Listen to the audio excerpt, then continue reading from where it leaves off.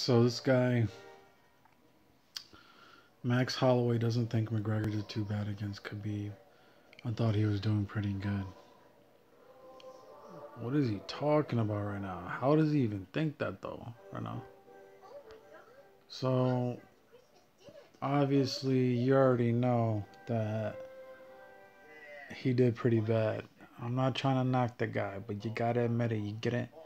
It's fair and square. He cheated even during the fight, and he still lost. So it is what it is. You heard, but you know what I mean. It's not that he did pretty good. I mean, come on. So, what do you guys think? Click subscribe. You already know what it is. I'm gonna keep you guys up to date with the latest news and headlines.